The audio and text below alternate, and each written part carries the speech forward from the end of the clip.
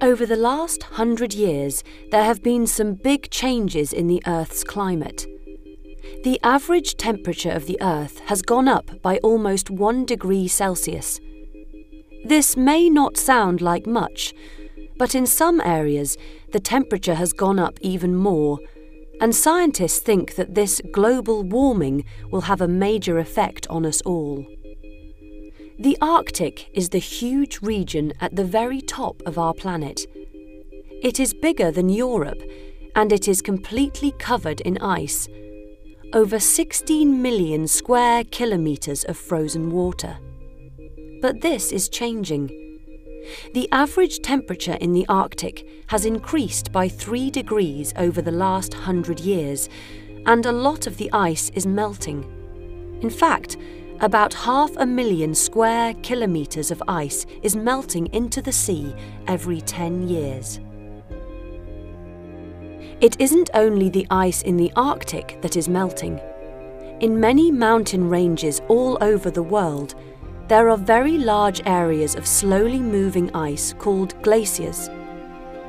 These glaciers are also melting, and with so much extra water coming from the mountains, plus all of the melted ice from the Arctic and also Antarctica in the south, the level of the sea is rising all over the planet.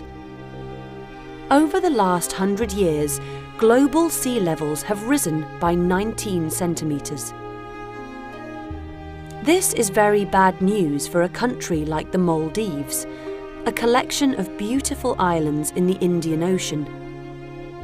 Most of the islands are only a metre above sea level at their highest natural point. People live on over 200 small islands in the Maldives. These people may lose their homes if the sea level continues to rise at the present rate. The beautiful coral reefs around the Maldives are also in danger as a result of global warming.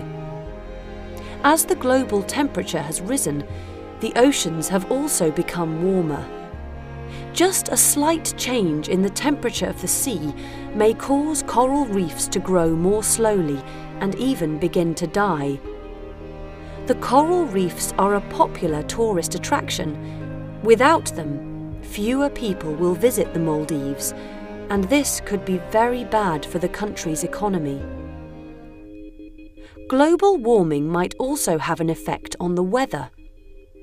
Warmer temperatures can cause more water from the oceans to rise up into the atmosphere as water vapour. Scientists think that this extra water vapour could cause storms to become much stronger. Some very strong storms turn into hurricanes, and these can cause a huge amount of devastation when they hit land. Stronger storms and more powerful hurricanes mean even more rainfall for some areas, and this could result in more floods. While scientists think that the regions that already have a lot of rainfall will get even wetter, other places, which don't usually have much rain, could become even drier. Water vapour also rises up from the land, and the ground in some areas could lose too much moisture because of global warming. If a dry region loses a lot of moisture and it does not have any rain for a long time, plants cannot grow, and the people and the animals that live there suffer.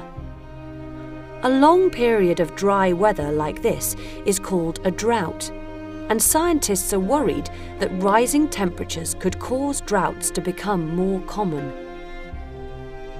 What can we do about these changes in the weather? Many scientists believe that global warming is caused by too much carbon in the atmosphere, the result of using oil, gas and coal for energy. Governments and international organisations like the United Nations are trying to find ways that we can cut down on the amount of carbon that is released into the atmosphere, and this is something that we can all help to achieve. Dr. Mohammed Ali works for the Maldives Ministry for the Environment. And we all have to work together. We all have a role in this. We all have a stake. We are all in this. And let's all work together.